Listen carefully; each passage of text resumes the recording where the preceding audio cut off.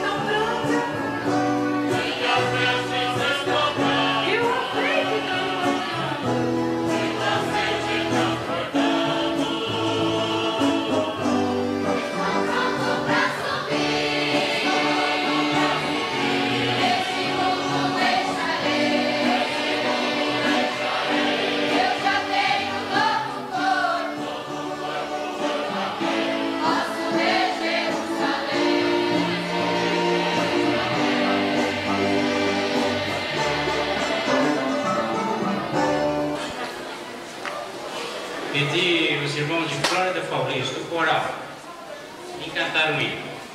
Os irmãos...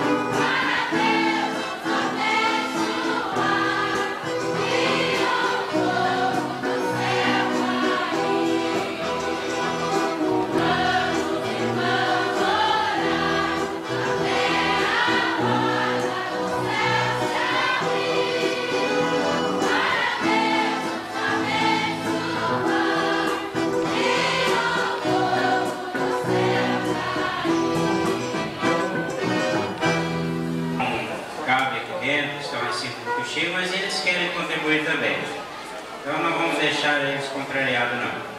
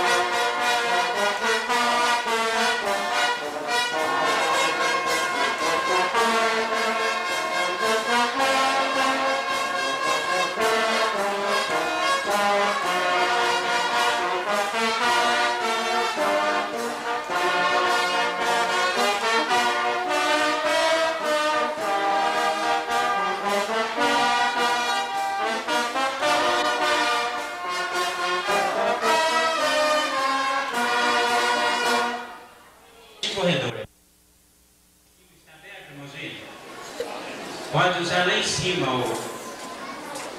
aqui o salão que tem.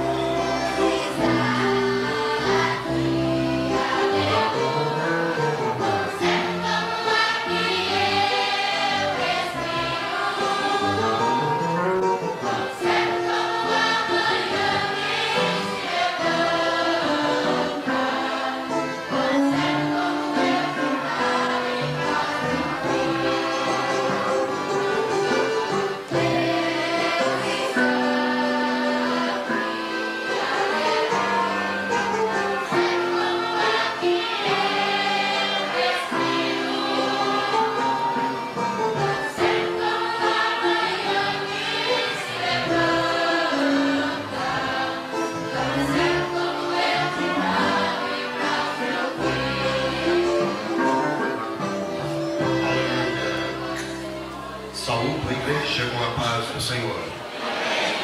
Amados, queremos neste momento ler a santa e gloriosa palavra de Deus.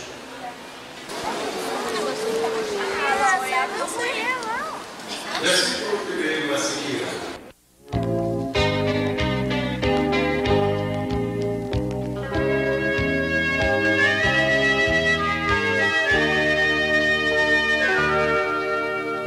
Quando será o dia de Cristo vir?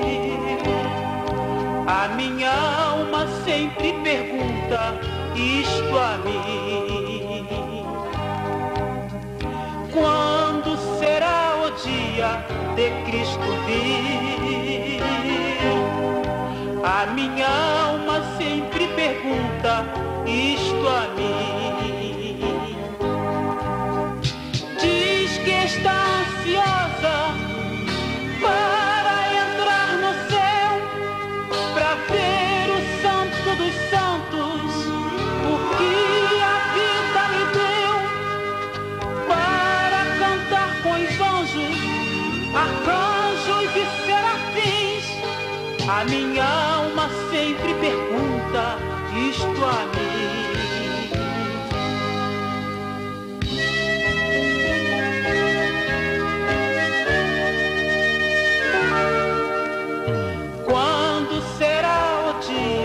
De Cristo vir, a minha alma sempre pergunta isto a mim.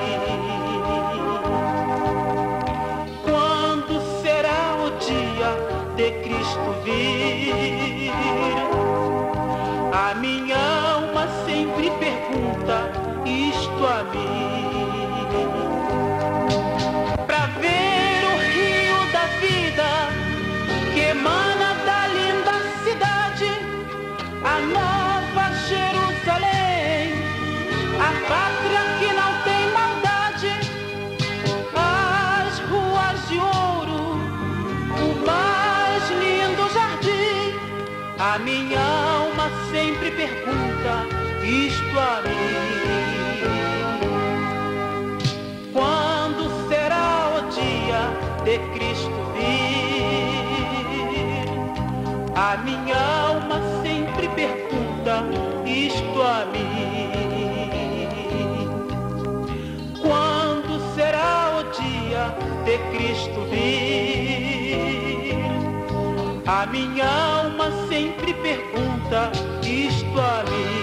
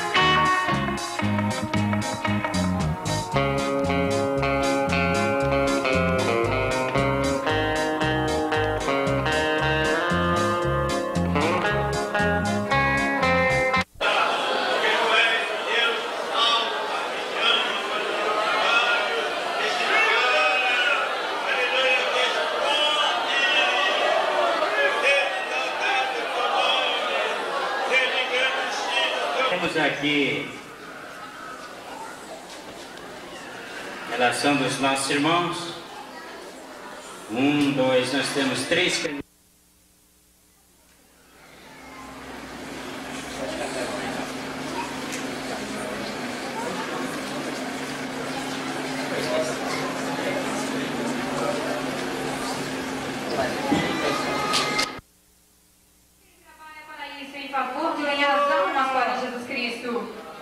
Porque o nosso trabalho aqui na terra é esse, ganhar almas para o Senhor e falar do amor de Jesus.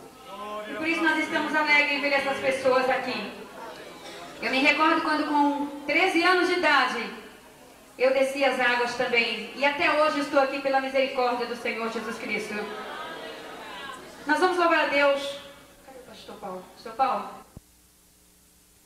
Nações celestiais. É isso, não sei. Depois nós vamos louvar a Deus com o hino Veja uma Chama, a pedido do pessoal que está filmando. Veja uma Chama em seguida. Aleluia, igreja. Nós vamos cantar também no coral celestial junto dessas pessoas que aqui estão.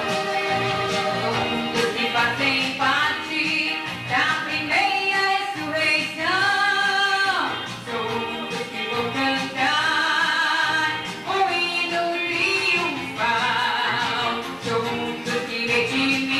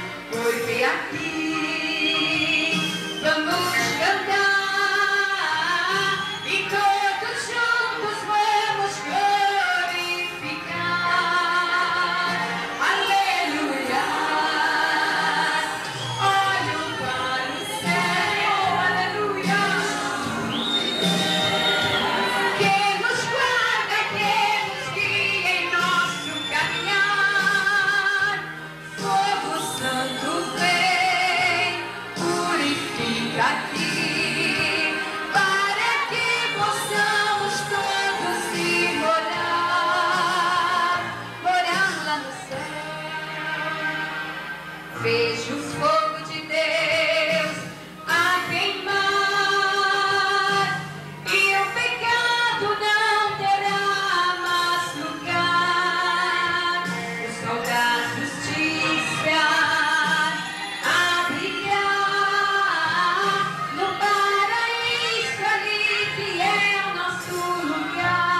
Oh, aleluia!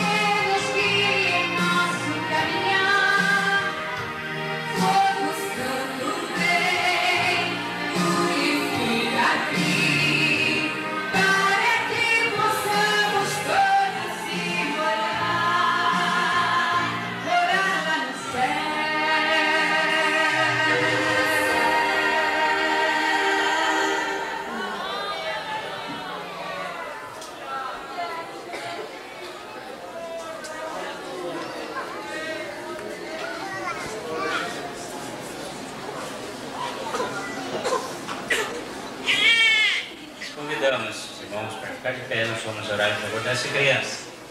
Como manda a Bíblia, nós não batizamos as crianças. Elas são apresentadas ao Senhor, e isto mesmo aconteceu com o próprio Jesus.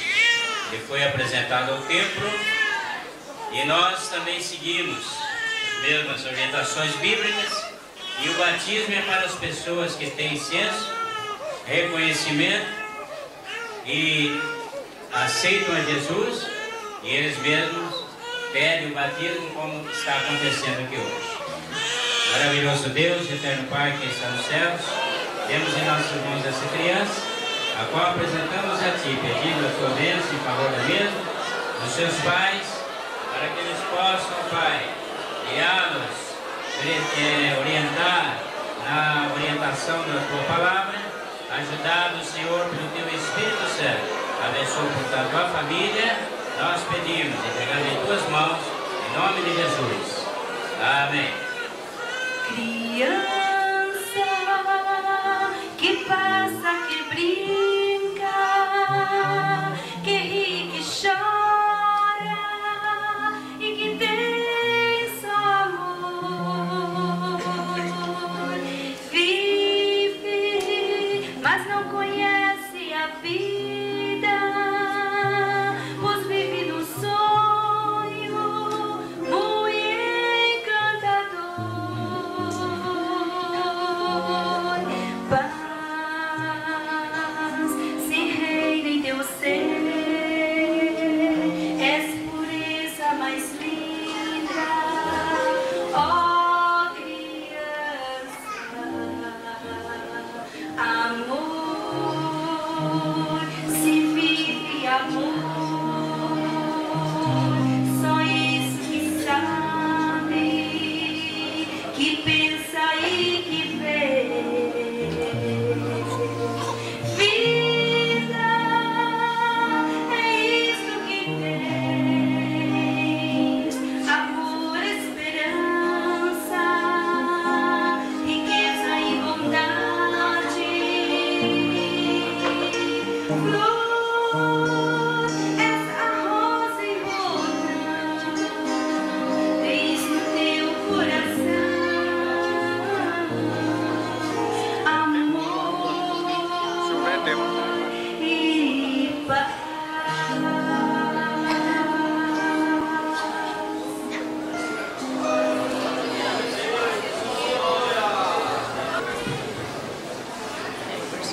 Eu quero agradecer, enquanto ele coloca a fita ali, todos os irmãos que oraram a meu favor no dia 1º de setembro, onde ali o Senhor colocou a sua mão sobre a minha vida e a vida do meu filho e nos deu essa criança maravilhosa. Quando nasceu, 4 kg, 257 centímetros, tudo isso para a honra e glória do Senhor Jesus Cristo. Eu agradeço a todos vocês que oraram a meu favor. Nós vamos louvar a Deus com o hino Raio de Luz.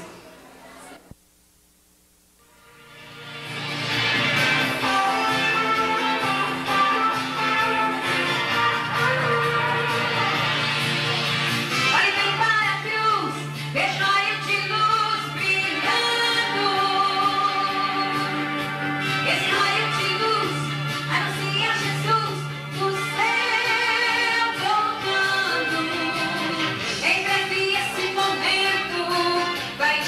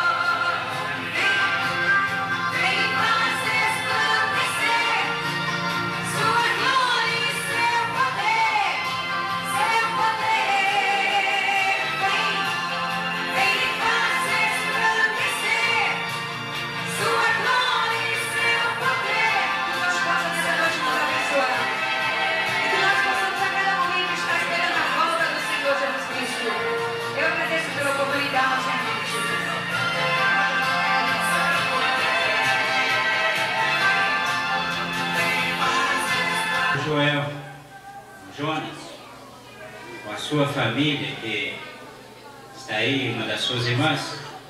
Vem aqui, meu Deus. Seu filho, o pastor Joel José dos Santos, que está em Presidente Venceslau. Muito bem. Agora nós vamos realizar o batismo.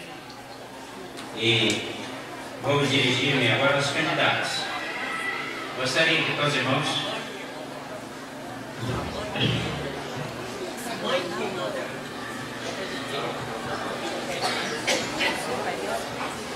aqueles que criam permaneciam na doutrina dos apóstolos, na comunhão, no partir do pão e nas orações. Nós temos aqui um grupo das nossas jovens e agora vão passar a pertencer, ser membros da igreja.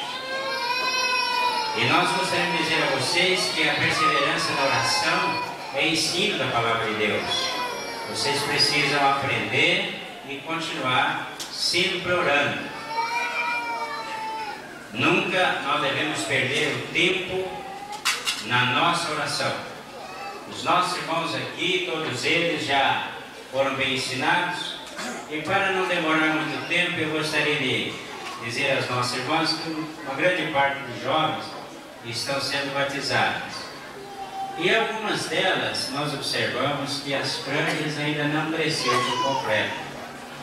E agora vocês vão ser membros da igreja. Se elas não crescerem, vocês serão disciplinadas. Porque aqui nós ainda não aceitamos e é bíblico. É muito feio. É fora da doutrina bíblica as nossas irmãs crentes usar franjas. E a pessoa que teme a Deus não precisa nem do pastor estar ensinando tanto. Eles já sabem que devem obedecer a palavra de Deus. E nós recomendamos a vocês isso, porque agora vocês vão ser membros da igreja, vão participar da ceia do Senhor, e aqui está escrito: perseveravam na doutrina dos apóstolos. Vocês sabem o que estão fazendo. Então vamos perseverar na doutrina, no partir do pão e nas orações. Quanto às demais coisas, nós temos sempre avisado vocês estão sempre aqui no culto de doutrina e conhecem toda a doutrina da igreja, como também os nossos irmãos. E não há necessidade de estar relembrando, haja visto que o nosso tempo já está corrido, mas publicamente eu estou dizendo isso aqui, porque aqui está a testemunha perante todos nós desses candidatos que vão se batizar. Porque amanhã ou depois, quando nós precisarmos de trazer alguém aqui disciplinados por causa de infringir esta ou aquela disciplina bíblica, a igreja está sabendo que eles estão assumindo um compromisso com Deus. Muito bem. Então nós vamos fazer mais uma oração ao Senhor.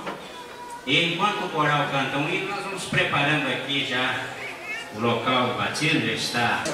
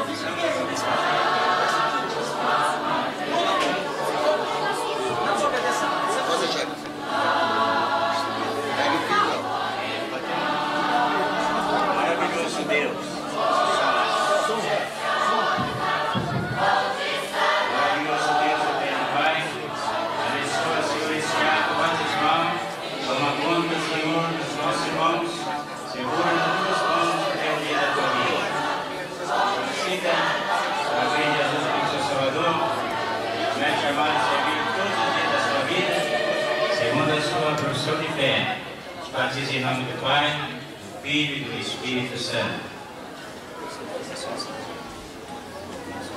Aleluia.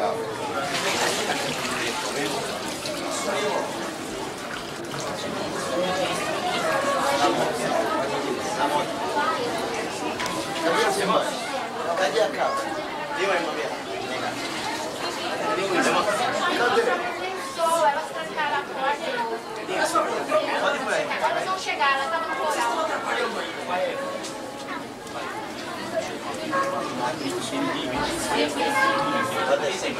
Põe ordem, né? Passa esse pessoal tudo canto aí, vai. Abre aqui, ó. Aqui, deixa livre aqui. Livre aqui. Livre aí. Deixa livre aqui à frente. Livre aí. Ensinar a igreja de Jesus como seu Salvador, vai chamar de serviço do dia da sua vida. Deixa livre aqui, deixa livre aqui. Vai dizer em nome do Pai, do Filho e do Espírito Santo.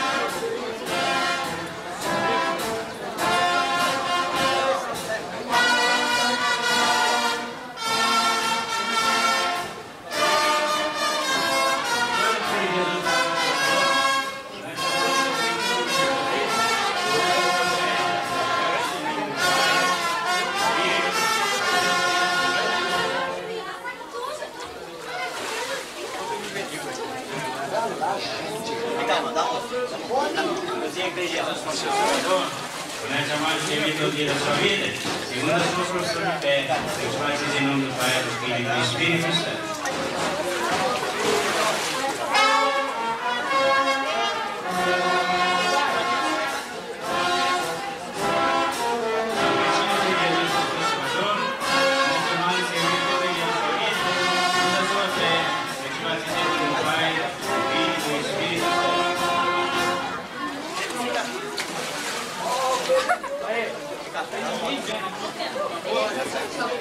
Separa aí, separa aí.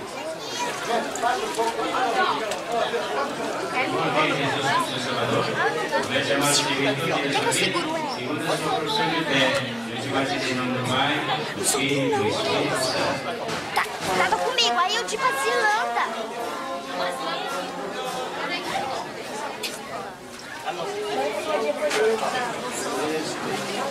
Evelyn, vem ver o vovô. Vai chamar de serviço do dia da sua vida, segundo a sua profissão de fé, minha irmã, Deus vai dizer em nome do Pai, do Filho e do Espírito Santo.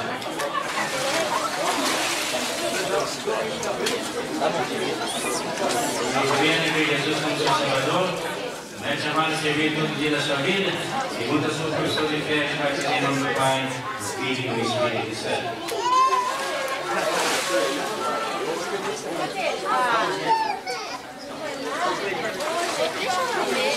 E a igreja de Jesus como seu Salvador, vai chamar de servir todo dia da sua vida, segundo a sua profissão de fé, minha irmã, vai dizer em nome do Pai, do Filho e do Espírito Santo.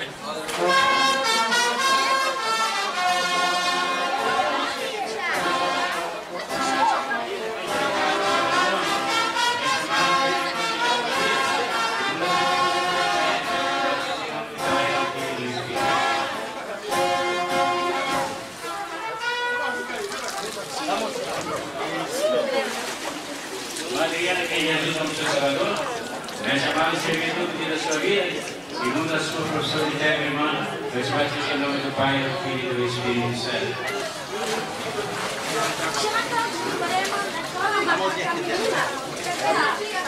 Salve, Jesus como seu Salvador, vai chamar de servir todo dia da sua vida, segundo a sua profissão de fé, minha irmã, Deus vai dizer em nome do Pai, do Filho e do Espírito Santo.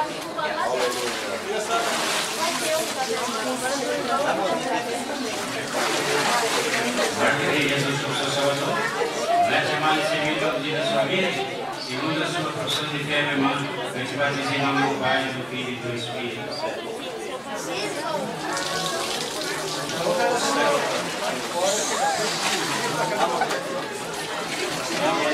Rosário de Jesus como seu Salvador, vai chamar e servir todo dia da sua vida, segundo a sua profissão de fé, eu te batizo em nome do Pai, do Filho e do Espírito Santo.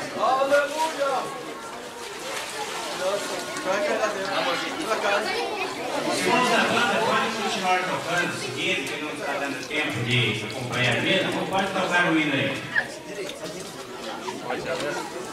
Quem é Jesus como seu Salvador? Promete chamar e servir todo dia da sua vida, segundo a sua profissão de fé, eu te batizo em nome do Pai, do Filho e do Espírito Santo.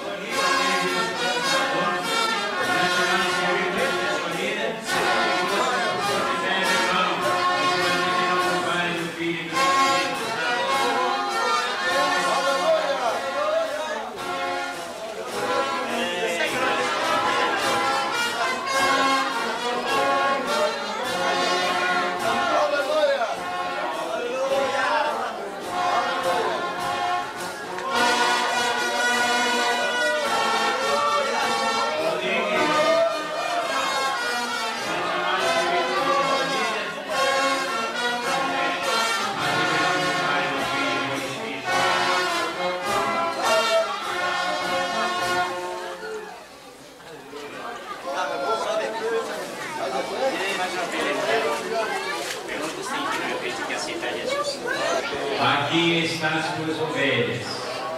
Senhor, que possivelmente serão tentadas, o inimigo curiosamente pode levantar contra muitas, mas ao poder do teu sangue, guarda-o, Senhor, livra-o, segura nas tuas mãos. Continue abençoando a tua igreja, guarda o teu povo, em nome de Jesus. Amém. Está terminado, irmãos. Deus abençoe, que Deus dê paz a todos os nossos irmãos. Muito obrigado pela cooperação. Que Deus recompense a todos os nossos irmãos, em nome de Jesus. Amém. Aleluia.